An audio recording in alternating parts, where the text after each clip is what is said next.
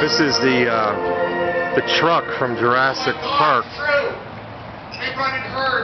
and we're going to show you the front of it, the back of it, from Toylanta at the Marriott, March 8th, 9th, and 10th.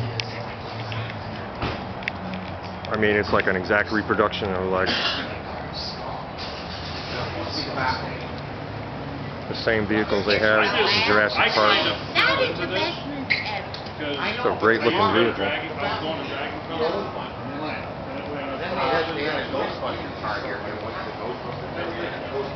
Jurrasic Park truck.